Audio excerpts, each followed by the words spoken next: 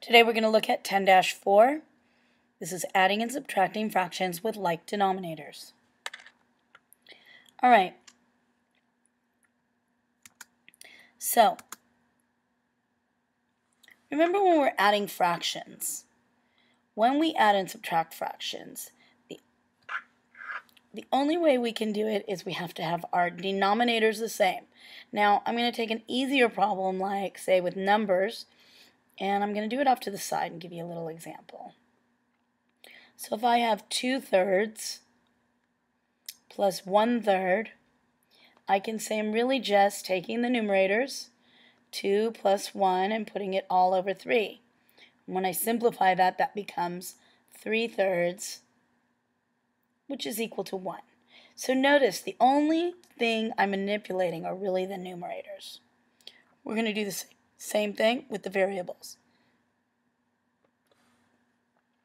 So when I add x, since my denominators are the same on number 1, I'm going to add x plus 3x makes altogether 4 x's over 10.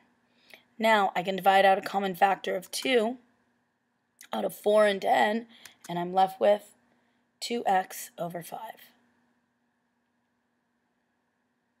Now pause the recording and try and do number 2 on your own. Now check your work. You should have 5 minus 2 all over 7x. 5 minus 2 is 3, and 3 over 7x cannot be simplified.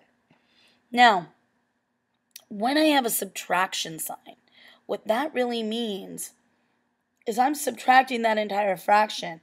So I have to subtract that entire binomial. So that negative is going to have to be distributed in the numerator only.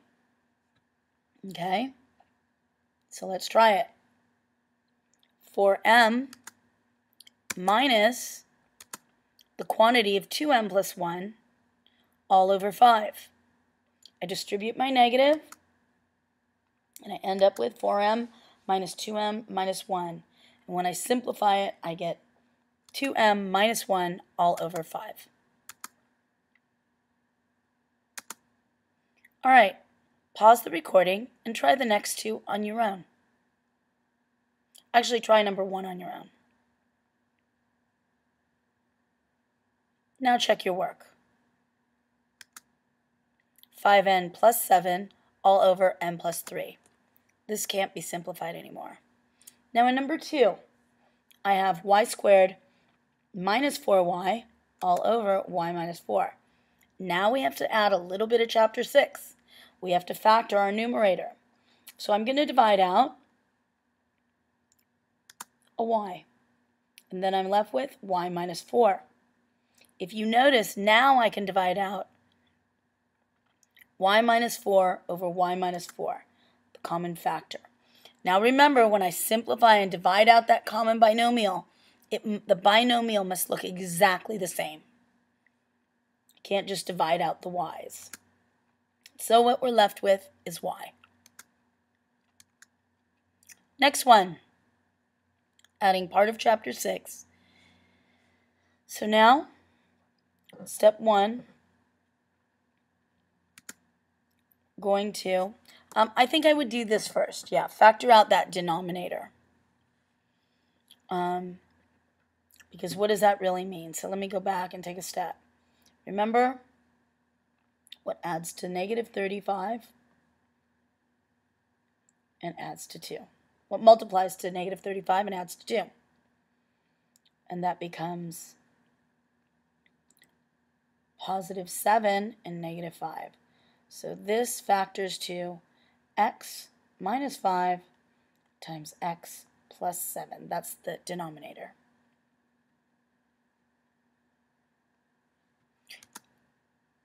And then I've got my x over the denominator minus x plus 20 over that same denominator. Now I have to combine, distribute that negative to everything in the numerator to the right of that minus sign. And I get x squared minus x minus 20. Now, in order to be able to simplify this, I'm going to have to factor that trinomial.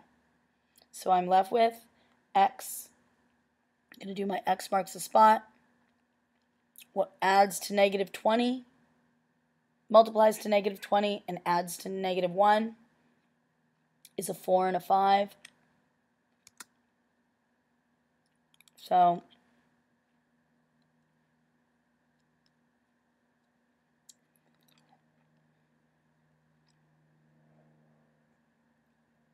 how about negative 5, positive 4?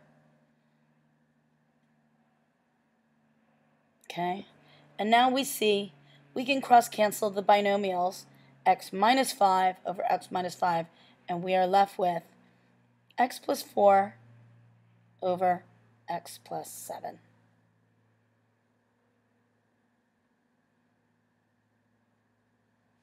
Okay, questions?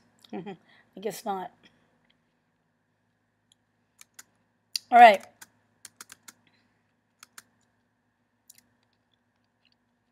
Number 4. Factor the denominator. Why don't you try it this time? Pause the recording and try it on your own. Now check your work. When I factor that denominator, I get a 2x over x minus 3.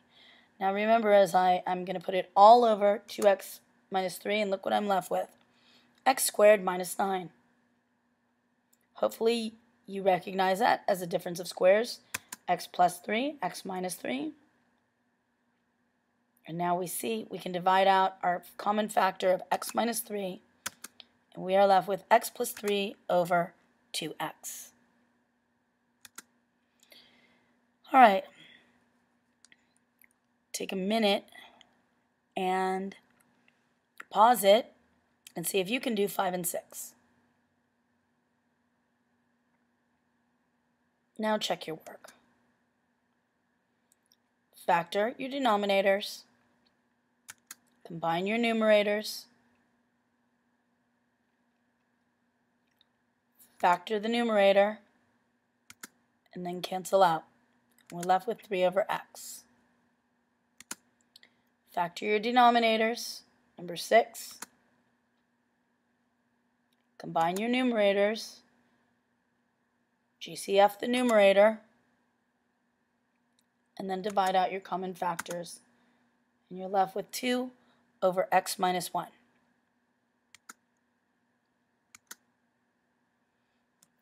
I'm going to take a look at that for a minute. All right, moving on. Now again, it's already factored in the denominator, so I just move on. I distribute that negative into the second numerator. Now, should I factor this as a lead coefficient or pull out a GCF? Actually, going to pull out a GCF first. And then that looks like something I've seen before, which is x plus 4 times x minus 5. You see, we're left with 2.